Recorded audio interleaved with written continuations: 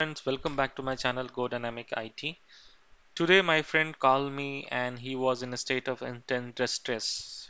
He used to save all his file on his desktop. You know that generally typically people have a habit to save the Word, Excel or whatever important file on the desktop itself.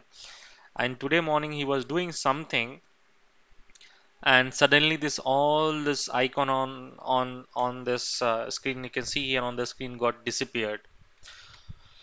So he called me and I solved the problem on the phone itself. But I thought of it worth to sharing this information with you as well, so that everyone can get benefited. So what happened is when you're working on your desktop or laptop, or and this is applicable for Windows 10, Windows 11, Windows 7 as well. So what happened is, like, when you're doing something and when you click on the right click and view, you can see the right click view first option and you can go to show desktop icon. So accidentally when you uncheck that tick box, you can see all this icon are disappeared, right?